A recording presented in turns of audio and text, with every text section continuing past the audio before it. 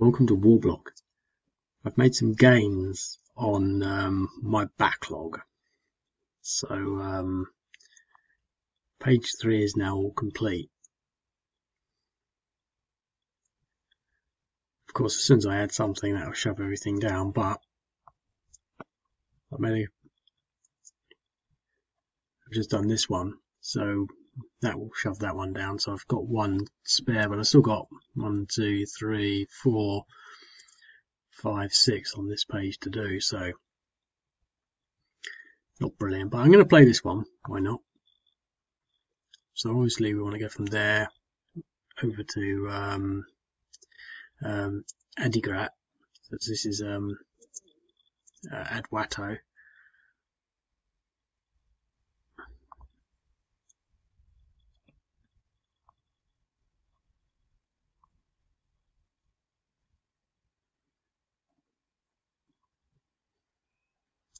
So obviously we're starting from there. We want to go along here.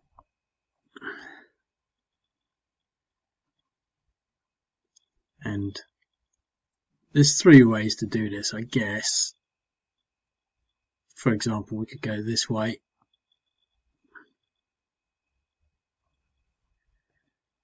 Or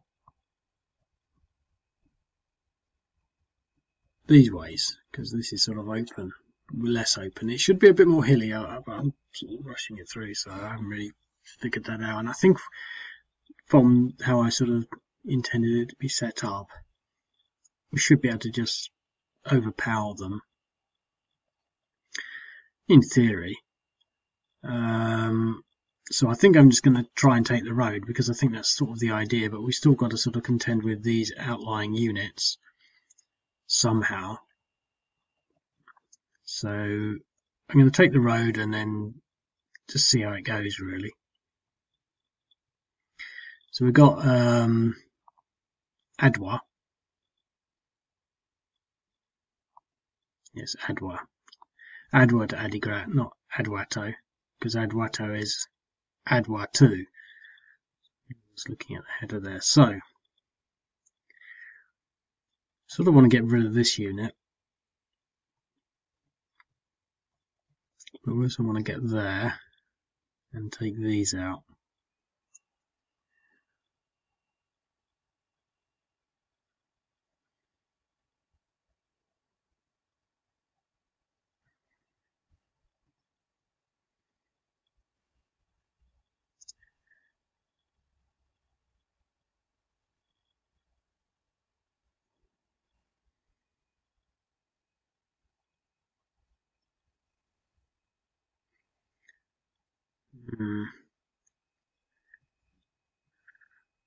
So I'm going to move him there, this battle group up here,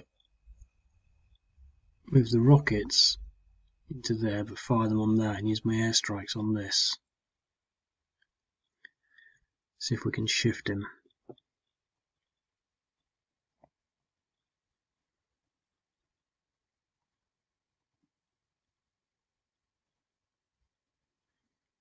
Got him.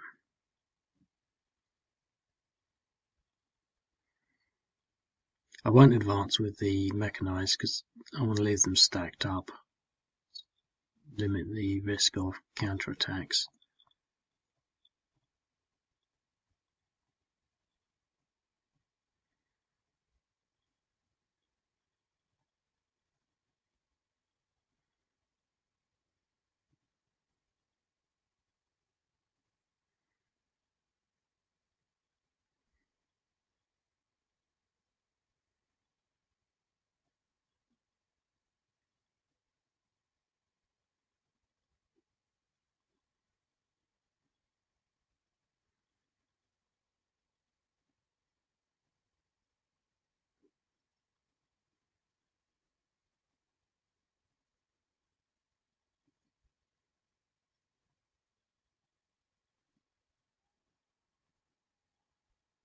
There's 1 in total. 0.7, so 1.7 he should be on. So he might recover, but he'll be a little bit more beat up. I could possibly move down this way next turn. I know we're going to get some more reinforcements. So what do they want to do?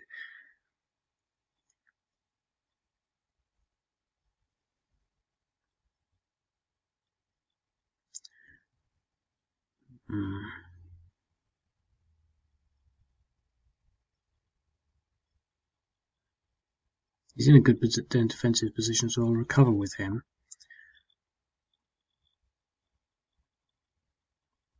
No. In turn.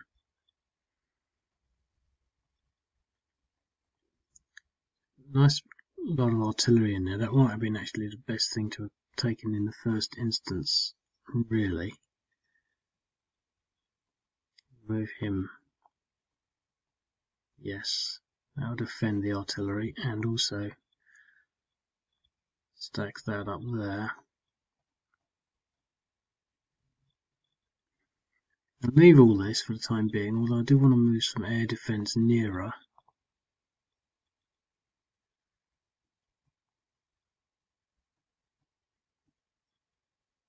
No bridges, I forgot to put bridges in.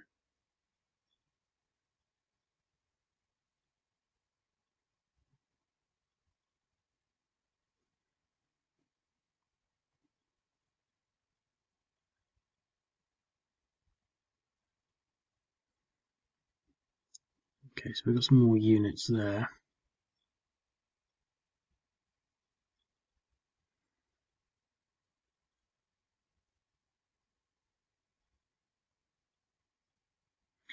Forgot to fire the artillery.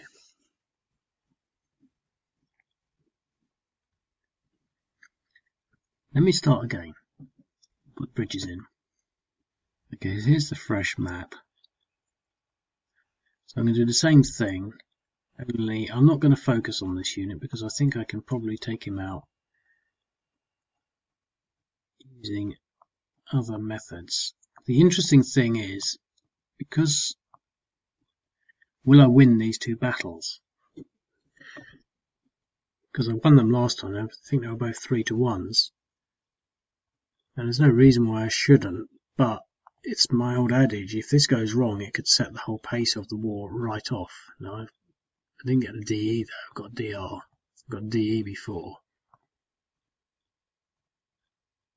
A DR.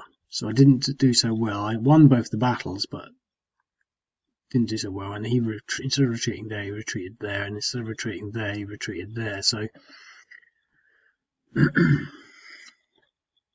now I will take out this if I can.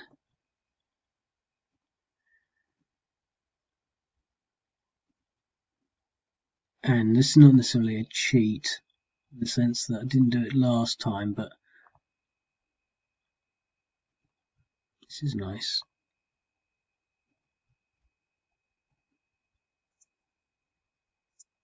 .7 and 7.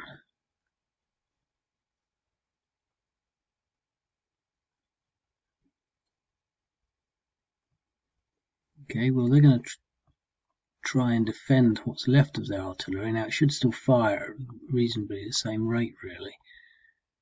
Now here, let's recover them both. We've got this guy, he's dug in, so we'll leave him. We'll leave everything else as it is. Possibly get his artillery, but it's behind that river.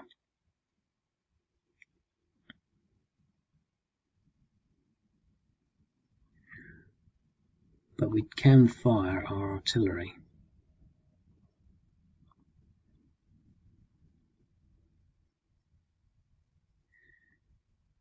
Might be able to pay him back.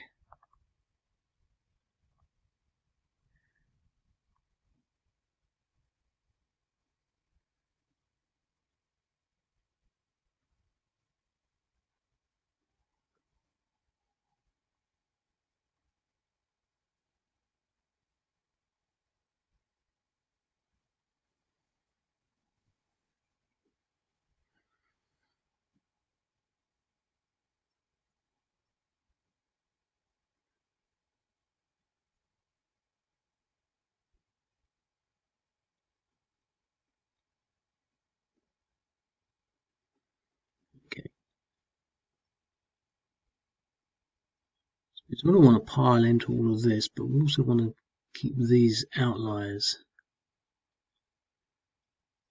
pinned down a bit.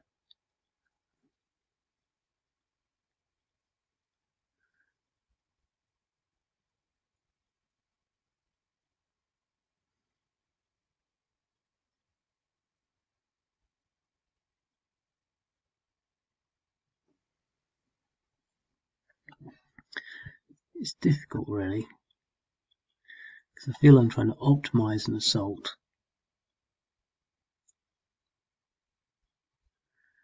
with limited resources.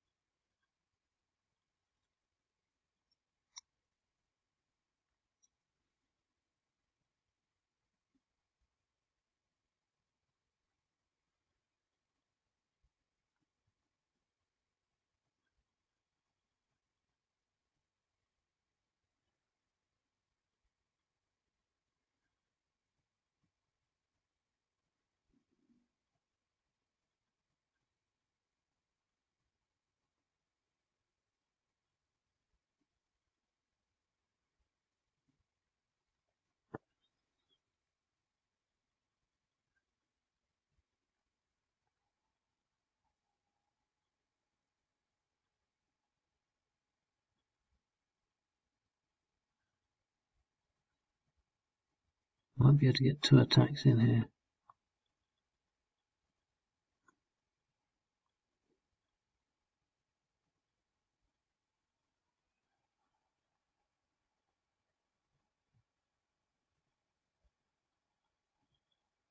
Next turn we'll be able to come around this way and get him, which will attack him next turn. Let's see whether we can continue our offensive here.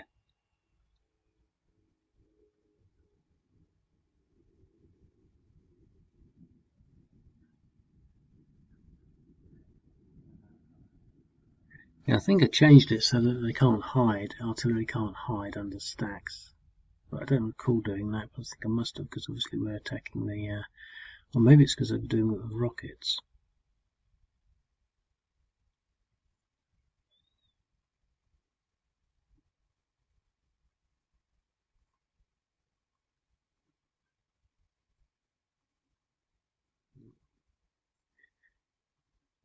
Right, so we've pounded his artillery into the ground.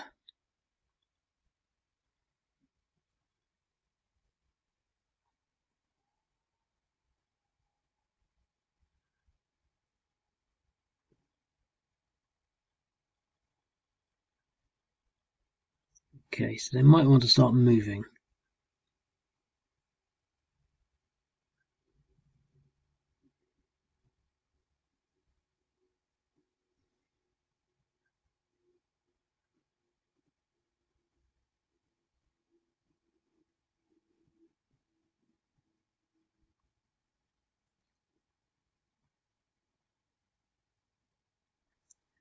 Got no indirect fire now.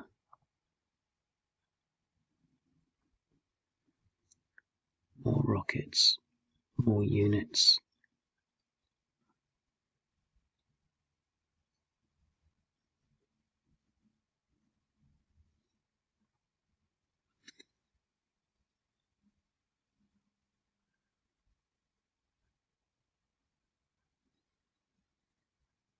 Right. I'm going to try and fight them across this river.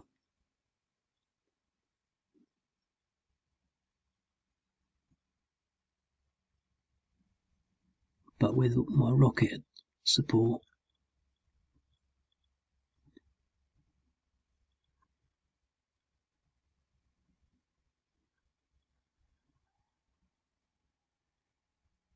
And air support.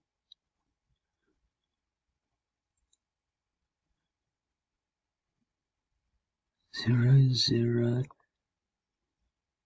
8, 1.15.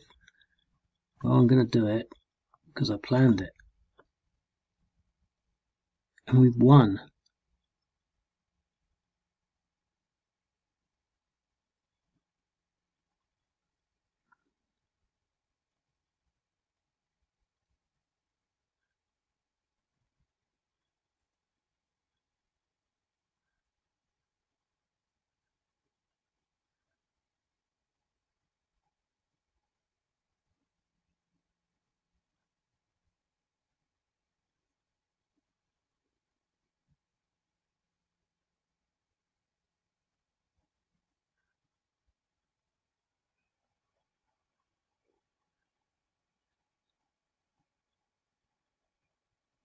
Let's make sure we win this battle.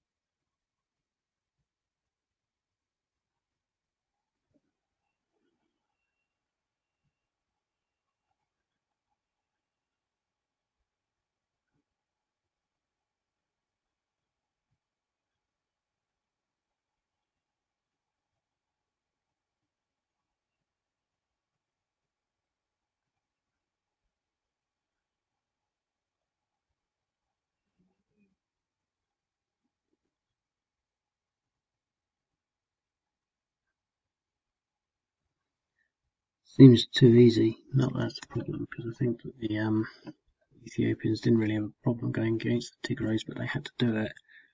So it still makes it a challenge.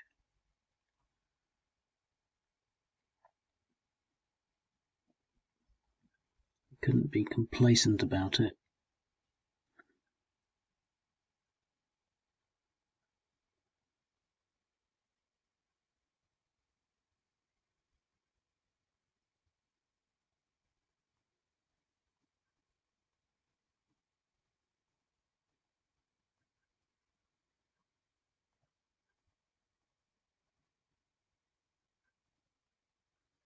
Oh, an exchange. First exchange of the game, I think.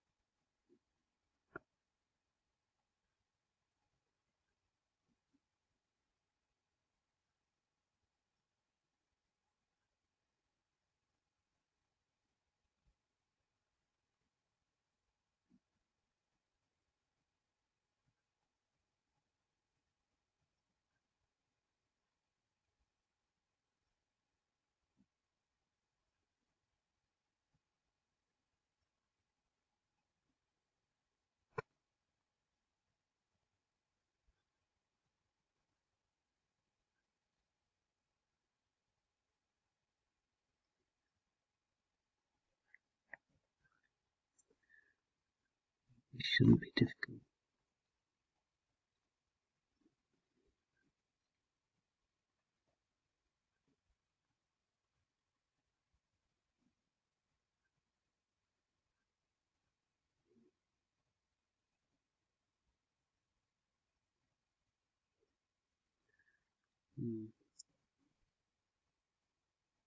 I was thinking, I haven't thought this through, and I was right.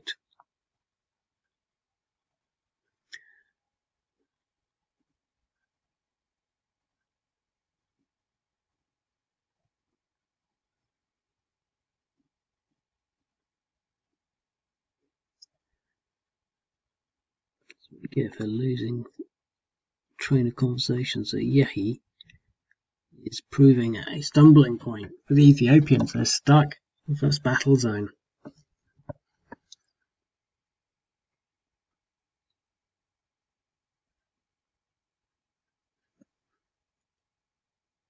And they throw more at it.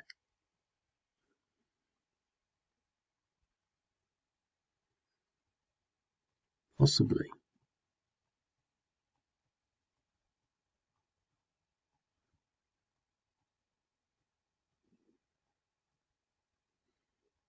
Because we can do this.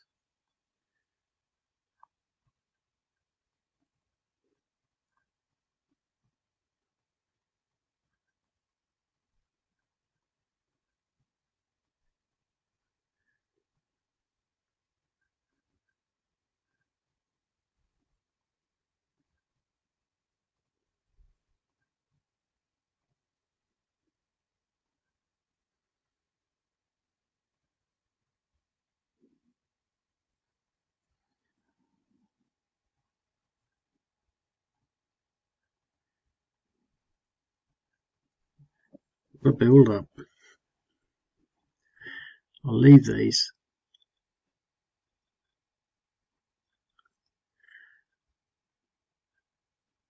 I could put 2 into there, but I sort of want to leave it as a sort of form of discipline that I should have observed before.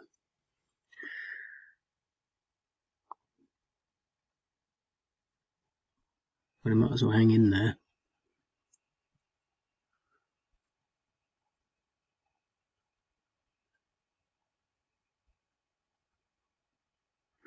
This doesn't have any artillery.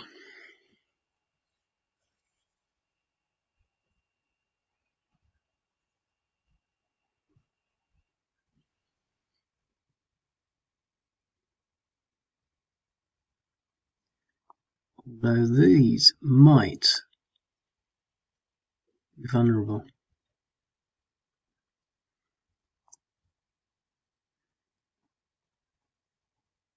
Oh, look at that.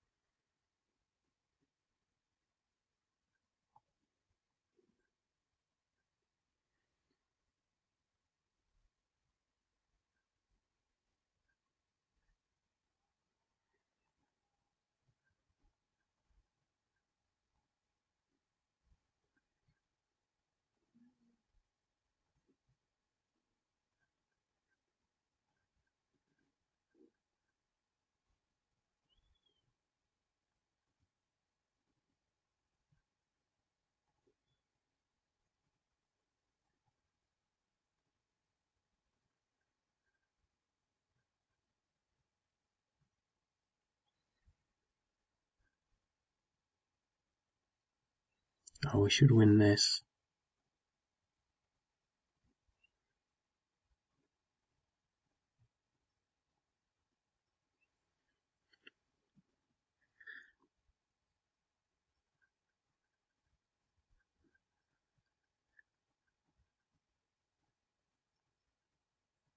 And let's punch through there.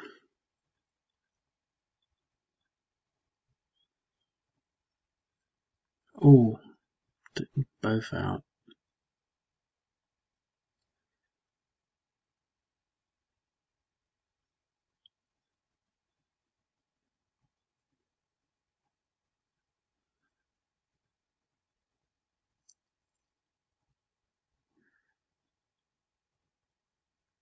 DE.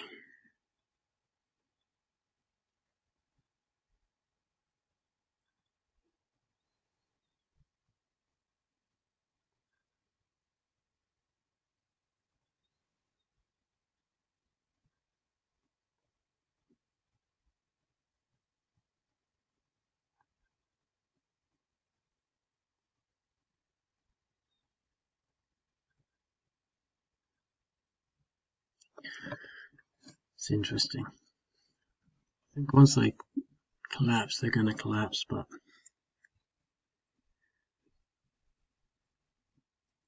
leave it at that. Things I've got to do, but it's an interesting position. I think that the battle around there was quite telling. Yeah, it was, those exchanges, and I think that's what adds to the drama of the sequence of play, really. when something like that sort of stalls them, but they could have had that similar stall, because I think it was a 4-1 that they were on, or 3-1. And these first two attacks are 3-1s. They could have both been exchanges, and it changes the pace of play. I think it compounds, future pace, because now some of these elements we tried, but some of these we tried to attack them, but we couldn't go from there to there and attack, but we almost got a sort of a weak target. But they're on depressions 2.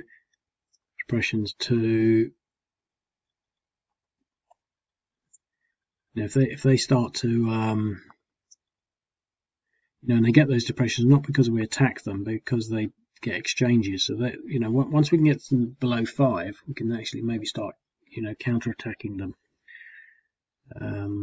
So it's not completely impossible, but I think it's another game of waiting for an opportunity, and it's the way the asymmetric sort of system works that allows that to sort of be a possibility, and forces the the Ethiopian player to be very careful about their position. I mean, if you look at what I've been doing, everything is stacked up to be over 5, but this guy,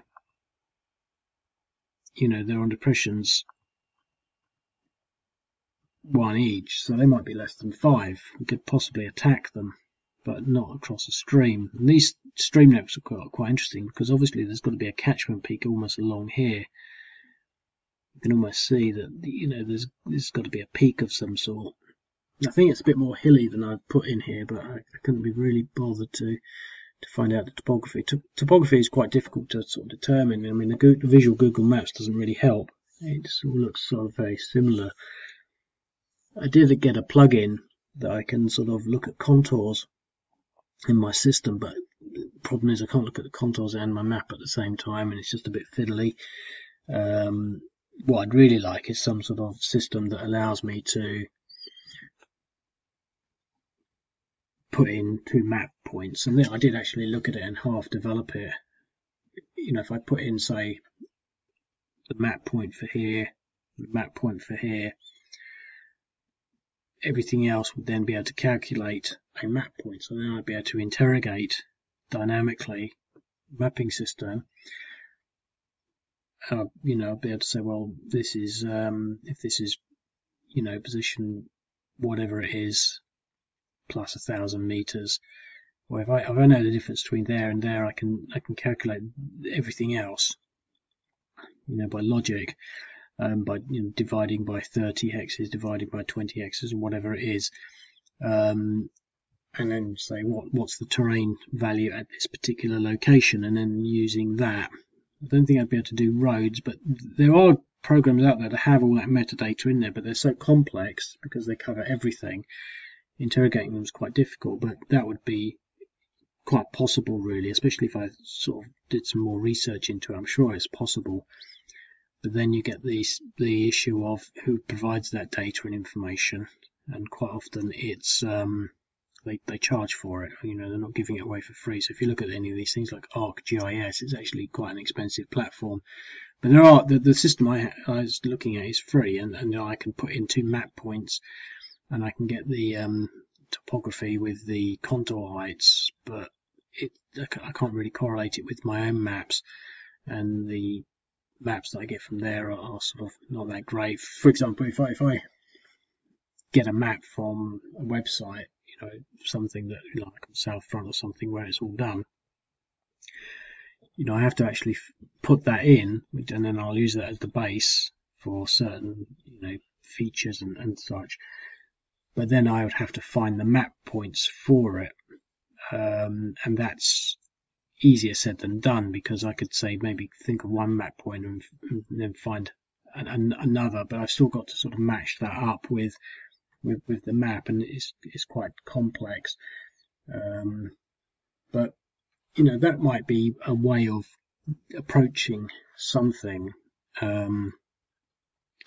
by automatically getting the topography types.